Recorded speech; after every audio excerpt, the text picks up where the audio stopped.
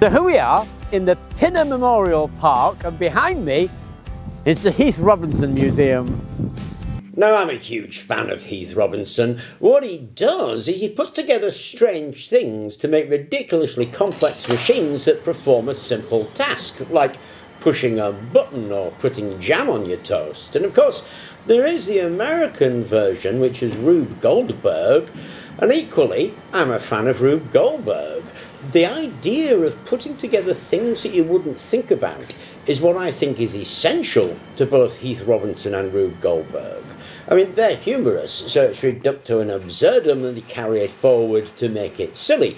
But the essence of what they're doing, I think, is totally essential to what it is to invent something. So if you have a think about what we've been doing, then in video 2359 we had a look at the Wolfrom drive with its lever principle. Then, in video 2356, we looked at the Rollemite bearing. And the Rollemite bearing as a linear bearing led us to the rotary version of it. And from the rotary version of the Rollemite, we actually went to something called the scroller roller in video 2358 and put this together, which is pretty cool, actually. I quite like that. Now, if you remember, I said that bearings and drives are actually very similar, and usually what can act as a bearing can also act as a drive, and we did that when we looked at things like the NIF drive, which is a ball bearing friction drive essentially.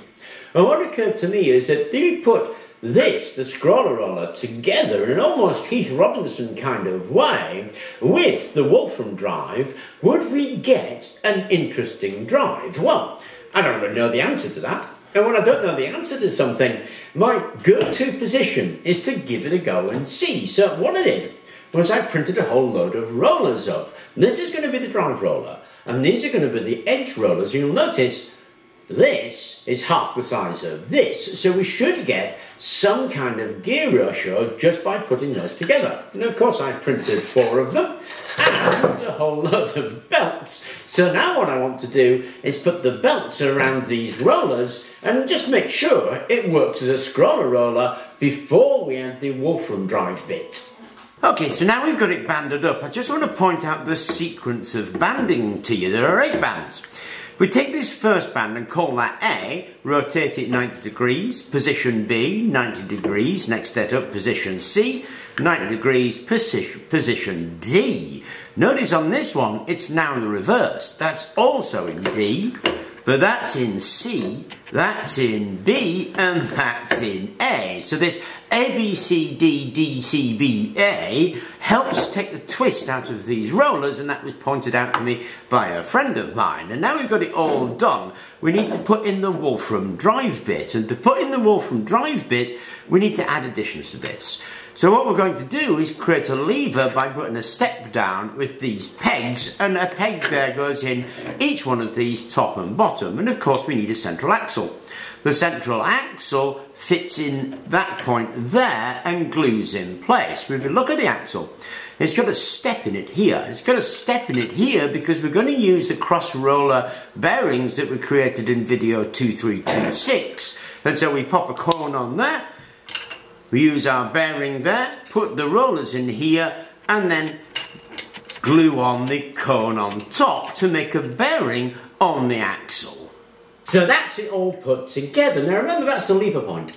The lever has 3 things that people often forget one of them. It needs a fulcrum, it needs a lever, and it needs something to push against. It needs a ground that you stand on. So what we need here is a ground ring, and of course we can make that as part of the case, and that's exactly what this is. This is the case.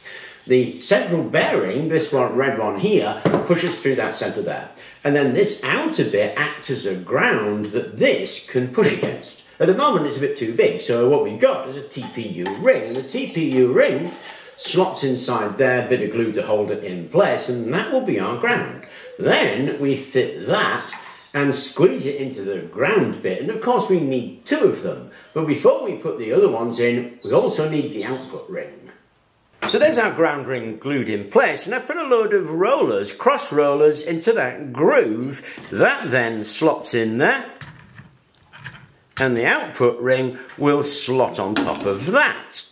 Now the output ring is this big red ring, and it also has an angular groove that takes the other side of the cross rollers, pushes on top. But inside it needs its own TPU sleeve so that it can grip. So the TPU sleeve inserts into that ring. There we go. And then that fits closely over the rollers. When we split all those bits together, we put it in this base, and that's it. Finished, put the crank handle on, we're ready to go. I've got to mention a couple of things. At the end here, you'll see some caps that glue into the ground stroke case, and they're to prevent the bearings from coming out, and there's one either side. I've also added a little dot on here, because this as a drive, the roller drive, the scroller roller, in the patent you will see it as a drive, and as a drive it's very similar to a planetary gear system. Now given the sizes of these, we'd expect the gear ratio to be somewhere like 3:1. So what we'll do is turn this and see what the gear ratio is. One thing to notice about these TPU sleeves is I changed the settings. The wall thickness are 2 layers of both the walls, and the top and bottom shell thickness is set to 0. The infill is 15% triangular, and what that means is this isn't a solid sleeve, it actually acts quite like a spring, so it'll spring in and out. Okay, so watch that dot and let's give it a few turns.